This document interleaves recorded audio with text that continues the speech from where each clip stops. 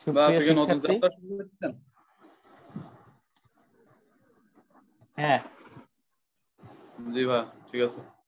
সুপ্রিয় শিক্ষার্থী, আজ আমরা শুরু করতেছি ম্যানেজমেন্ট অ্যাকাউন্টিং এর গুরুত্বপূর্ণ একটি chapter, variable and absorption costing. আমাদের ম্যানেজমেন্ট অ্যাকাউন্টিং এ মোট 8টি চ্যাপ্টার আছে। 8টি চ্যাপ্টার আছে, যে 8টা চ্যাপ্টার করলে আমাদের মোটামুটি এই সাবজেক্টের কোর্স কমপ্লিট হয়ে যাবে। 1 নাম্বার আছে variable and absorption costing, 2 number আছে cost concept and it's classification, 3 নম্বরে কস্ট ভলিউম প্রফিট রিলেশনশিপ, 4 নম্বরে ফ্লেক্সিবল বাজেট, 5 নম্বরে ক্যাশ বাজেট, 6 নম্বরে ক্যাপিটাল বাজেট, 7 নম্বরে স্ট্যান্ডার্ড কস্টিং, 8 নম্বরে relevant cost for decision making. আজ আমরা যেটা করব সেটা হচ্ছে ভেরিয়েবল এন্ড অ্যাবজর্পশন কস্টিং। এই ভেরিয়েবল এবং অ্যাবজর্পশন কস্টিং থেকে দেখা যায় প্রত্যেক বছরই এই চ্যাপ্টার থেকে ম্যাথ থাকে। এখান থেকে আমরা 10 মার্কের ম্যাথ পাবো শিওর, এবং 14 মার্কেরও ম্যাথ পেতে পারি। তার মানে এখান থেকে পার্ট বি এবং সি দুইটাই ম্যাথ আসতে পারে।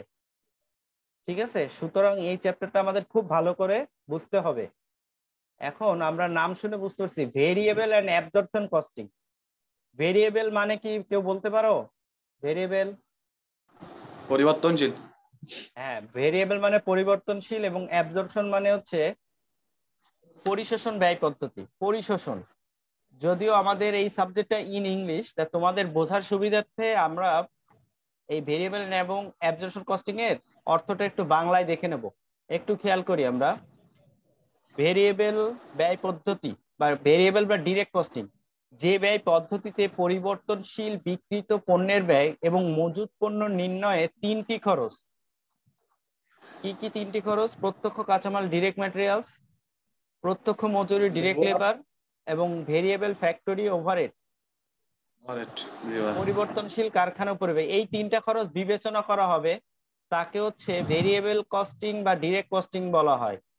আবারও বলি, পরিবর্তনশীল ব্যয় পদ্ধতির সময় আমাদের বিক্রিত পণ্যের ব্যয় এবং মজুত পণ্য নির্ণয়ে 3টা খরচ বিবেচনা করতে হবে: ডিরেক্ট ম্যাটেরিয়াল, ডিরেক্ট লেবার আর ভেরিয়েবল ফ্যাক্টরি ওভারহেড। আচ্ছা, এবার হচ্ছে আমাদের শিখতে হচ্ছে পরিশোষণ ব্যয় পদ্ধতি বা অ্যাবজর্পশন কস্টিং কি। দেখো, এখানে বলা হয়েছে যে ব্যয় পদ্ধতিতে বিক্রিত পণ্যের ব্যয় এবং মজুত পণ্য নির্ণয়ে 4টি খরচ। আগেরটা ভেরিয়েবলের সময় ছিল 3টি খরচ, আর অ্যাবজর্পশনের সময় 4টি খরচ। তার মানে এই 3টা খরচও থাকবেই, পাশাপাশি আরো একটা খরচ বাড়বে। তাহলে দেখো, 1 নম্বরে লিখছি প্রত্যক্ষ কাঁচামাল ডিরেক্ট ম্যাটেরিয়ালস, 2 নম্বরে প্রত্যক্ষ মজুরি ডিরেক্ট লেবার, 3 নম্বরে পরিবর্তনশীল কারখানা উপরিব্যয় ভেরিয়েবল ফ্যাক্টরি ওভারহেড, এবং 4 নম্বরে স্থায়ী কারখানা উপরিব্যয় ফিক্সড ফ্যাক্টরি ওভারহেড। এই 4টা খরচ বিবেচনা করা হবে, তাকে অ্যাবজর্পশন কস্টিং বলা হবে। তাহলে কারো কোনো প্রশ্ন থাকলে নিঃসংকোচে করতে পারো। কারো কোনো প্রশ্ন আছে? যদি কারো কোনো প্রশ্ন না থাকে আমরা পরে রুলসে চলে যাব। এই চ্যাপ্টারের অঙ্ক করতে আমাদের 7টা রুলস মনে রাখতে হবে, মাত্র 7টা রুলস। আমরা একটু দেখে আসি রুলস গুলো কি। তার আগে আমাদের মূলত এই অঙ্কে করণীয় কি সেটা আমরা একটু দেখব। আমাদের এই অঙ্কে কি করতে বলে দেখো। রিকোয়ারমেন্ট আমাদের চেতে কি কি চাবে? 1 নম্বরে চেতে পারে to prepare an income statement using absorption costing. আমাদের একটা ইনকাম স্টেটমেন্ট করতে হবে absorption costing A. To prepare an income statement using variable and direct costing, variable costing বা ডিরেক্ট কস্টিং এর ইনকাম স্টেটমেন্ট। আরেকটা বলছে prepare a reconciliation statement. Reconciliation, শুদ্ধি পরীক্ষা। আমরা এই অঙ্কটা করে আমাদের সঠিক হয়েছে কিনা সেটা শুদ্ধি পরীক্ষা করতে পারি আমাদের। এই অঙ্কের একটা সবচেয়ে বড় সুবিধা হচ্ছে নিজের অঙ্ক নিজেই বোঝা যায় অঙ্কটা সঠিক হয়েছে কিনা, যেটাকে বলা হয় রিকনসিলিয়েশন স্টেটমেন্ট। অঙ্কে যদি রিকনসিলিয়েশন করতে বলে তাহলে অবশ্যই করব, আর যদি করতে না বলে তাহলে আমরা রাফে রিকনসিলিয়েশন করে দেখবো আমাদের অঙ্কটা সমাধান ঠিক আছে কিনা। সবাই কি কথা বুঝতে পারছো? জি ভাই, হ্যাঁ বুঝতে পারছি। আচ্ছা, আমরা এবার রুলস 1-এ চলে যাচ্ছি। ফার্স্ট কাজ, অঙ্কটা এ টু জেড পড়তে হবে। ফার্স্ট কাজই হচ্ছে কোশ্চেন এ টু জেড পড়তে হবে, পড়ে দেখতে হবে। কি দেখতে হবে? দেখো, প্রদত্ত অঙ্কে সাধারণত 4টি ইউনিটের তথ্য দেয়া থাকতে পারে। কয়টা ইউনিটের তথ্য থাকবে একটা অঙ্কে? চারটা।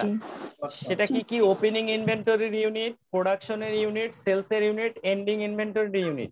একটা অঙ্কে এই চারটা ইউনিট থাকতে হবে। অঙ্কটা করতে গেলে চারটা ইউনিট লাগে, কিন্তু তুমি দেখলা কি এই চারটা অঙ্ক, এই অঙ্কটা করতে যে চারটা ইউনিটের কোনো একটা ইউনিট মিসিং নেই দেওয়া, তাহলে আমাদের সেটা ওয়ার্কিংস করে নির্ণয় করে নিতে হবে। দেখো এখানে লেখা আছে উপরোক্ত চারটি ইউনিটস এর কোনো একটি না থাকলে সেটি সাধারণত ওয়ার্কিংস করে নির্ণয় করতে হয়।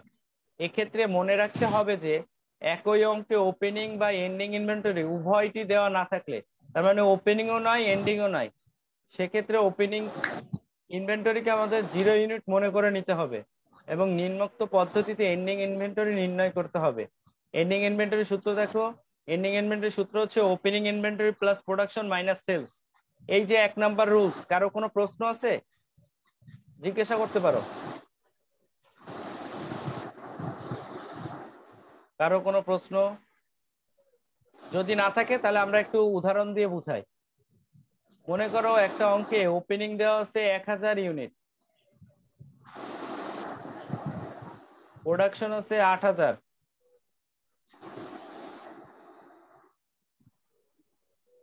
সেলস আছে 6000, এন্ডিংটা দেওয়া নাই, তাহলে এন্ডিংটা বের করতে হবে। তাহলে দেখো ওপেনিং 1000, এই 1000 এর সাথে আমরা যোগ করব হচ্ছে প্রোডাকশন 8000, তাহলে প্রোডাকশন 8000 যোগ করব, আর মাইনাস দেবো হচ্ছে 6000 সেলস, তাহলে আমরা পেয়ে যাব আমাদের এন্ডিং ইনভেন্টরির ইউনিট। বিষয়টা কি বুঝতে পারছো? জি 3000 ভাইয়া। ইউনিট পেয়েছি। জি ভাইয়া। এইবার অঙ্কে মনে করো ওপেনিং দেওয়া নাই, ওপেনিং 0 কিছু দেওয়া নাই, আবার এন্ডিংও দেওয়া নাই, তাহলে ওপেনিং এর মান কত ধরবো আমরা? সেক্ষেত্রে 0 ভাইয়া। 0।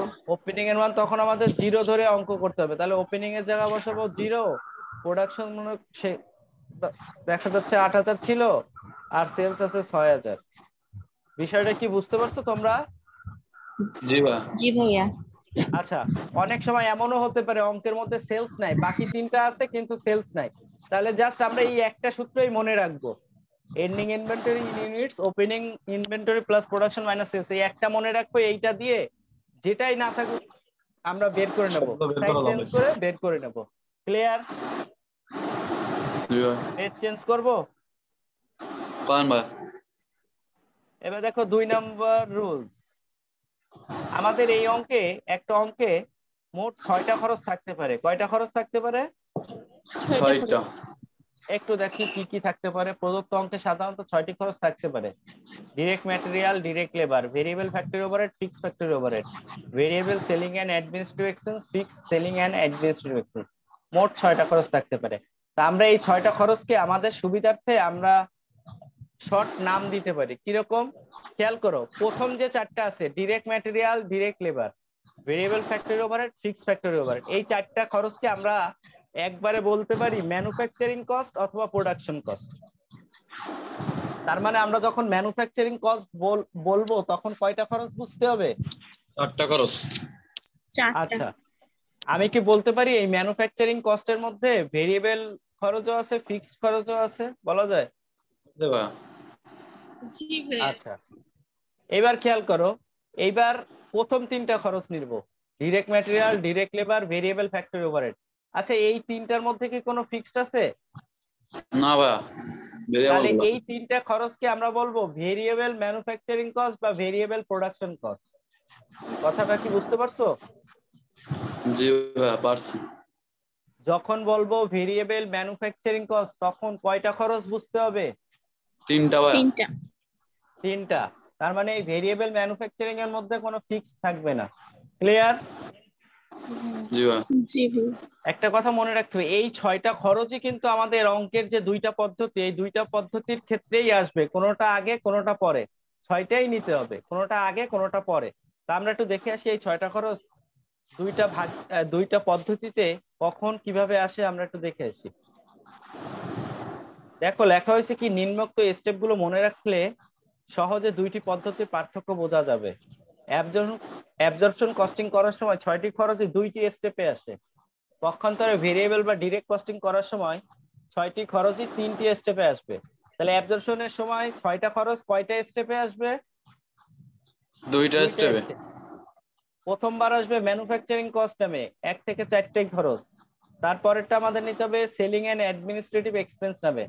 দেখো অ্যাবজর্পশনের সময় আমাদের 6টা খরচই কি আসছে? জি ম্যানুফ্যাকচারিং ভাই। কস্ট মানে 4টা খরচ, আর সেলিং এবং অ্যাডমিন মানে 2টা খরচ, মোট 6টা। একইভাবে আমরা যখন ভেরিয়েবল বা ডিরেক্ট কস্টিং করব, দেখো খরচগুলো 3টা ভাগে আসবে। প্রথমে নিতে হবে ভেরিয়েবল ম্যানুফ্যাকচারিং কস্ট, মানে 1 2 3। তারপরে নিতে হবে only variable selling and administrative expense. আর তারপরে নিতে হবে ফিক্সড কস্ট, আমাদের অঙ্কের মধ্যে যে 2টা ফিক্সড কস্ট ছিল সেই 2টা।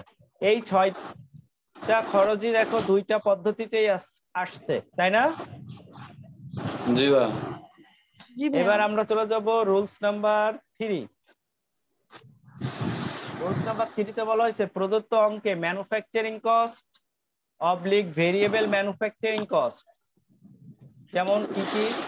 Direct material, direct labour, variable factory overhead পার ইউনিটে দেওয়া থাকলে সেটিকে টোটাল করার জন্য সর্বদা প্রোডাকশন ইউনিট দিয়ে গুণ করতে হবে। তাহলে অঙ্কে যদি ডিরেক্ট ম্যাটেরিয়াল, ডিরেক্ট লেবার আর ভেরিয়েবল ফ্যাক্টরি ওভারহেড এই 3টা টাকা পার ইউনিটে থাকে, তাহলে এটা টোটাল করার জন্য কি করব বলো তো? প্রোডাকশন ইউনিট দিয়ে গুণ করতে হবে। হ্যাঁ, গুড। এবার রুলস নাম্বার 4। প্রদত্ত অঙ্কে variable selling and administrative expense পার ইউনিটে দেওয়া থাকলে সেটিকে টোটাল করার জন্য সেলস ইউনিট দিয়ে গুণ করতে হয়। Variable selling and administrative expense যদি পার ইউনিটে থাকে, তাহলে সেটাকে টোটাল করার জন্য কি দিয়ে গুণ করব? সেলস ইউনিট দিয়ে গুণ করতে হবে। তার মানে সেলিংটা সেলস দিয়ে, আর বাকি যে উপরে যেগুলো আছে ম্যানুফ্যাকচারিং কস্টের আন্ডারে বা ভেরিয়েবল ম্যানুফ্যাকচারিং কস্টের আন্ডারে, এগুলো টোটাল করব কি দিয়ে গুণ করে?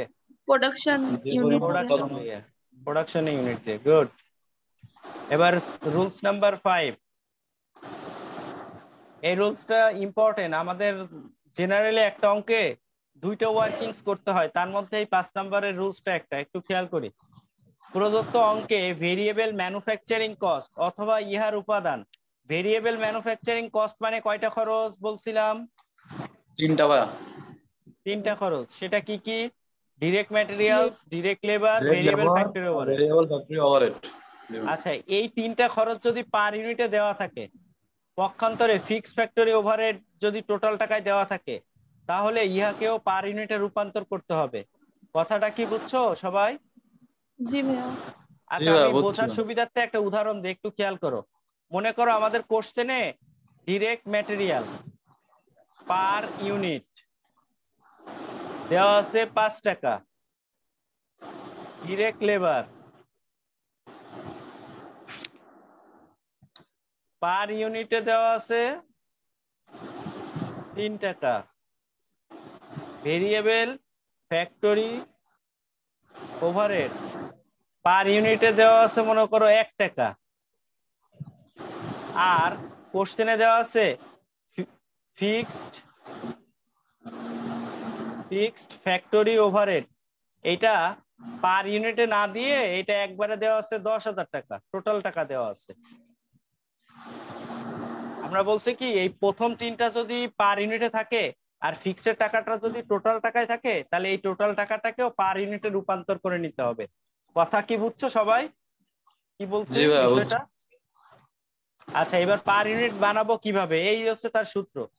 Fixed factory overhead per unit বানানোর সূত্র হচ্ছে টোটাল যে ফিক্সড ফ্যাক্টরি ওভারহেডের টাকা থাকবে একে ভাগ দেব normal capacity oblique budgeted production oblique actual production. এখন এখানে আমি ভাগ দিচ্ছি 3টা মান দিয়ে, কিন্তু একটা অঙ্কে তো একটা মানকে তো আর 3টা জিনিস দিয়ে ভাগ দেওয়া যায় না, একটা দিয়ে ভাগ দিতে। এখন কোনটা দিয়ে ভাগ দেব? খুব সহজ বিষয়। দেখো আমি প্রথমে লিখছি কোনটা? Normal capacity. তার মানে অঙ্কে যদি নরমাল ক্যাপাসিটি থাকে তাহলে আর অন্যগুলো দেখার দরকার নাই, নরমাল ক্যাপাসিটির পাওয়ার বেশি, এটা দিয়ে দিতে হবে। এখন অঙ্কে দেখলাম নরমাল ক্যাপাসিটি নাই, তাহলে দেখবা বাজেটেড প্রোডাকশন আছে কিনা, তাহলে বাজেটেড প্রোডাকশন দিয়ে ভাগ দিবা। আর অঙ্কে দেখলা কি বাজেটেড প্রোডাকশনও নাই, নরমাল ক্যাপাসিটিও নাই, তখন ভাগ দিতে হয় অ্যাকচুয়াল প্রোডাকশন দিয়ে। কারো কোনো প্রশ্ন? না ভাই। না ভাই, আগের পেজটা একটু দিয়েন তো ভাই।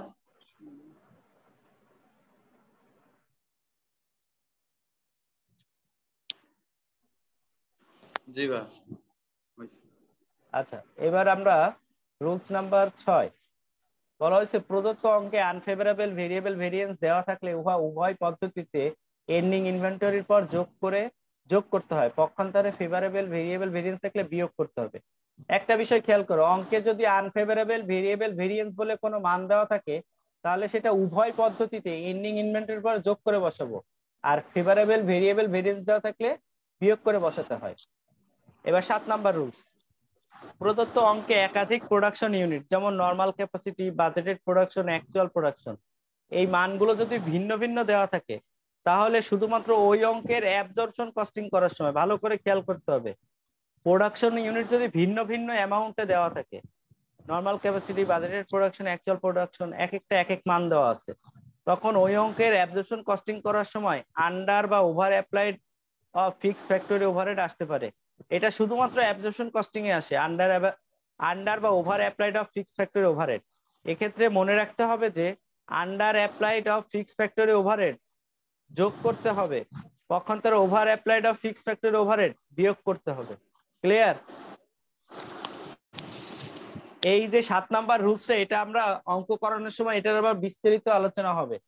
এখন আরেকটা বিষয় খেয়াল করি, ম্যানুফ্যাকচারিং কস্ট মানে কয়টা খরচ আমরা জানি? 4টা খরচ।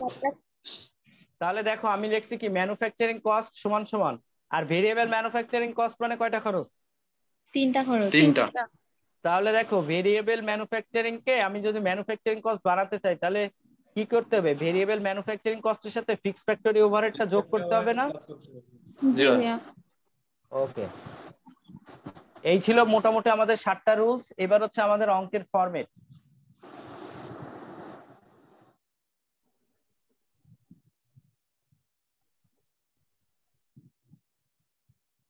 আচ্ছা, ফরম্যাটটা কি দেখতে পাচ্ছ তোমরা?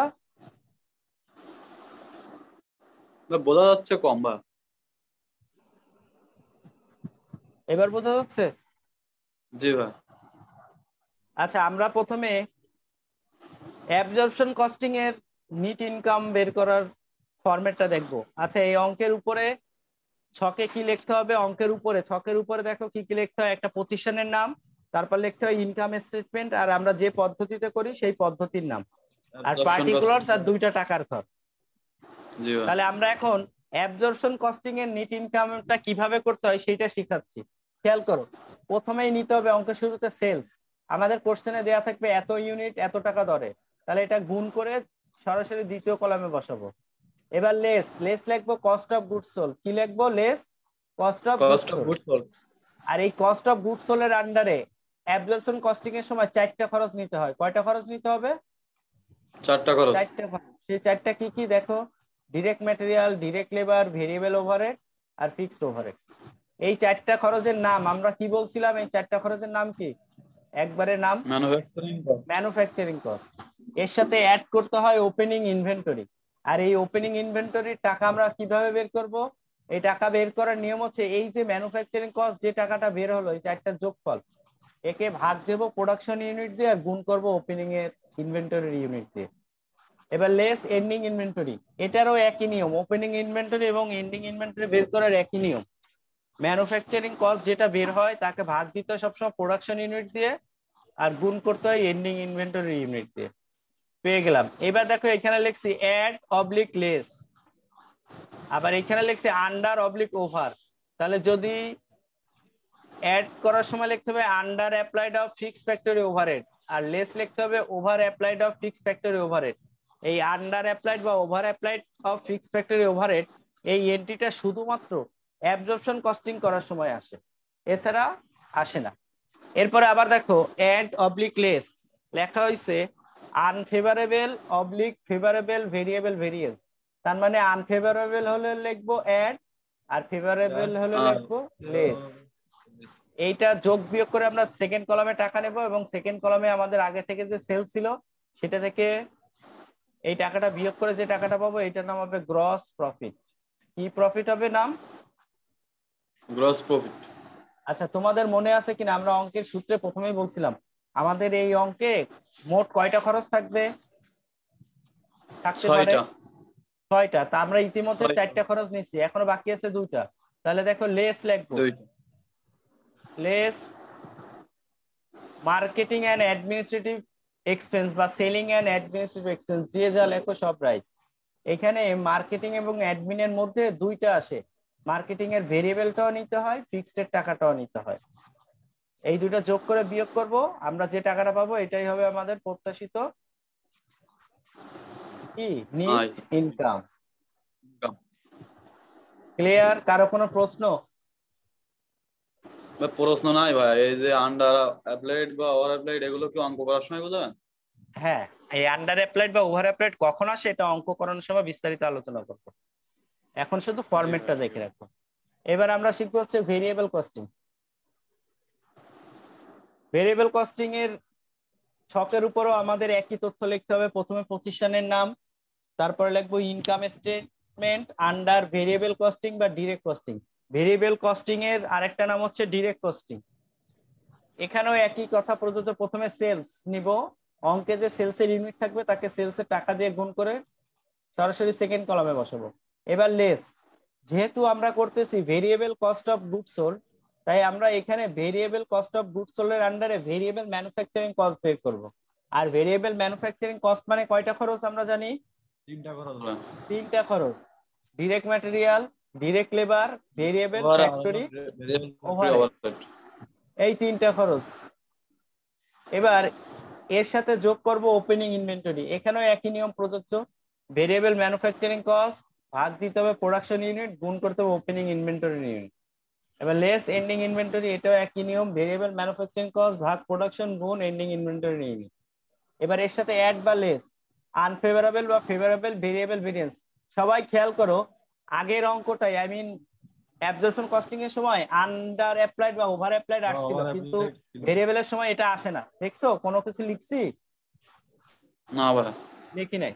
তাহলে এটা যোগ বিয়োগ করে সেকেন্ড কলামে নিব এবং সেকেন্ড কলামে সেলস থেকে এটা বিয়োগ করব। বিয়োগ করে যে টাকাটা পাবো এটার নাম লিখবো গ্রস কন্ট্রিবিউশন মার্জিন। বিয়োগ করার পরে যে টাকাটা পাবো গ্রস কন্ট্রিবিউশন মার্জিন।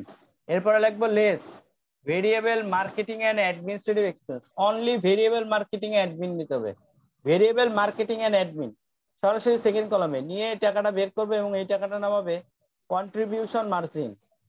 এবার এই কন্ট্রিবিউশন মার্জিন থেকে আমাদের বাদ দিতে হয় ফিক্সড কস্ট। অঙ্কের মধ্যে সাধারণত দুইটা ফিক্সড কস্ট থাকে, একটা ফ্যাক্টরি ওভারহেড, একটা মার্কেটিং এর ফিক্সড। এই দুইটা ইনার ফার্স্ট কলামে পরপর যোগ করে সেকেন্ড কলামে নিব এবং সেকেন্ড কলামে কন্ট্রিবিউশন মার্জিন থেকে বিয়োগ করে যে টাকাটা পাবো সেটা হবে আমাদের প্রত্যাশিত নেট ইনকাম। এই ছিল মূলত আমাদের ভেরিয়েবল কস্টিং এবং অ্যাবজর্পশন কস্টিং এর নেট ইনকাম বা ইনকাম স্টেটমেন্ট নির্ণয়ের ছক। এবার তোমাদের বোঝার সুবিধার্থে আমি দুইটা পদ্ধতি পাশাপাশি দেখাচ্ছি, একটু খেয়াল করো। দুইটা পদ্ধতি ভালো করে খেয়াল করো, দেখো দুইটার পার্থক্য বুঝতে পারবা। অ্যাবজর্পশনের সময় লেখা হয়েছে অ্যাবজর্পশন, দেখো অ্যাবজর্পশনের সময় sales less cost of goods sold, আর এটা লেখছে sales less variable cost of goods sold. এবার এই কস্ট অফ গুডস সোল্ড এর আন্ডারে আমাদের এখানে নিচে চারটা খরচ, আর এইটা নিচে variable cost of goods sold এর আন্ডারে তিনটা খরচ। এই হচ্ছে পার্থক্য।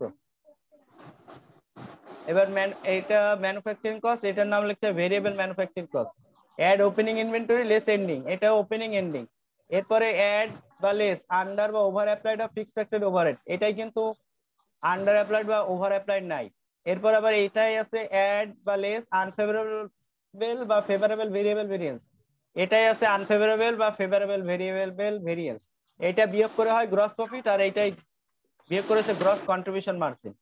এবার এটাই লিখছি লেস সেলিং এবং অ্যাডমিনিস্ট্রেটিভ এক্সপেন্স, এর আন্ডারে দুইটাই আসে, বিয়োগ করে এই দুইটা যোগ করে বিয়োগ করছি নেট ইনকাম। আর এটা প্রথমে নিতে হবে ভেরিয়েবল সেলিং এন্ড অ্যাডমিন, নিয়ে আমরা পাবো কন্ট্রিবিউশন মার্জিন, তারপর লেস দেবো ফিক্সড কস্ট, তাহলে আমরা পেয়ে যাবো নেট ইনকাম। এই ছিল মোটামুটি দুইটা ফরম্যাটের পার্থক্য। কারো কোনো প্রশ্ন থাকলে নিঃসংকোচে করতে পারো। কারো কোনো প্রশ্ন? যেহেতু কোনো রেসপন্স নাই তার মানে আমি বুঝলাম যে তোমরা বুঝছো। জি ভাই। তাহলে আমরা এবার এই অঙ্কে রিকনসিলিয়েশন স্টেটমেন্ট বের করা শিখবো, যে অঙ্কটা মিলছে কিনা তার চেক।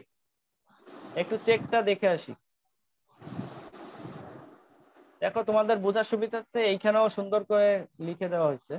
আচ্ছা, এবার দেখো রিকনসিলিয়েশন স্টেটমেন্ট কিভাবে করব। অঙ্কের উপরে প্রতিষ্ঠানের নাম রিকনসিলিয়েশন স্টেটমেন্ট, পার্টিকুলার দুইটা টাকার ঘর। এবার লেখা হয়েছে difference in net income. Difference মানে কি? পার্থক্য বা আচ্ছা, ভিন্নতা। আমাদের সব সময়, হ্যাঁ, আমাদের সব সময় নেট ইনকামের ডিফারেন্স বের করার জন্য আগে অ্যাবজর্পশন কস্টিং এর নেট ইনকাম নিতে হবে। এতে অ্যাবজর্পশন কস্টিং এর মান বড় থাকুক বা ছোট থাকুক, তোমাদের বোঝার সুবিধার্থে আমি কাল্পনিক সংখ্যা ইউজ করছি। যেমন net income as per absorption costing মনে করলাম 50,000 টাকা, আর net income as per variable costing 30,000 টাকা।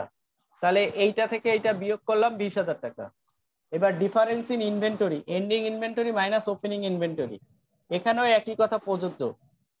ডিফারেন্স ইন ইনভেন্টরি বের করার সময় আগে নিতে হবে অ্যাবজর্পশন কস্টিং এন্ড ইনভেন্টরি দুইটা। তাহলে এন্ডিং থেকে ওপেনিং মনে করা হয়েছে অ্যাবজর্পশন কস্টিং এর সময় এন্ডিং ছিল 60,000, ওপেনিং ছিল না, শূন্য, তাহলে 60,000 বসলো। আর অ্যাজ পার ভেরিয়েবল কস্টিং এর সময় এন্ডিং ছিল 40,000, ওপেনিং ছিল না, জিরো, তাহলে 40,000। তাহলে দেখো 60 থেকে 40 বাদ দিলাম 20,000। সবসময় মনে রাখতে হবে যদি এই দুই ঘরের টাকা একই হয়, লাস্ট যে ঘরটা এই ঘরের টাকা যদি একই হয় তাহলে বুঝতে হবে অঙ্কটা সঠিক হয়েছে। এবার কারো কোনো প্রশ্ন থাকলে প্রশ্ন করতে পারো। কারো কোনো প্রশ্ন? নাই ভাই। আমার যারা আপুরা আছো তারা প্রশ্ন করো। একটা তো প্রশ্ন করতেছো না, অঙ্ক কি আসলে ফরম্যাট কি বুঝছো নাকি বোঝো নাই? জি ভাইয়া। কে বোঝো নাই?